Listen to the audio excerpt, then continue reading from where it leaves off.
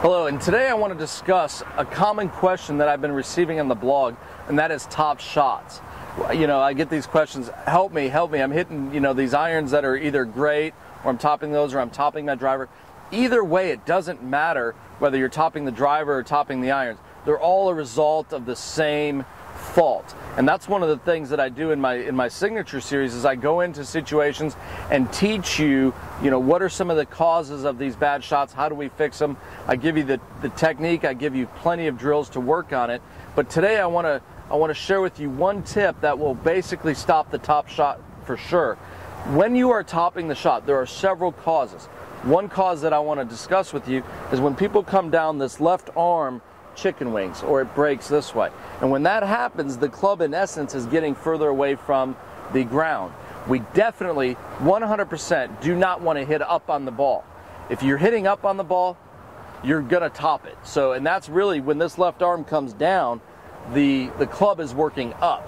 That could be some of the worst advice I've heard in golf, and that is hitting up on it. And what we want to do is we want to hit down on it, and the way we're going to do this is we're going to put our feet together for this drill. And all I want to do is I want to basically swing back and form the letter L, just like this, with my left arm and the shaft. And from here I'm going to swing through and reform the letter L.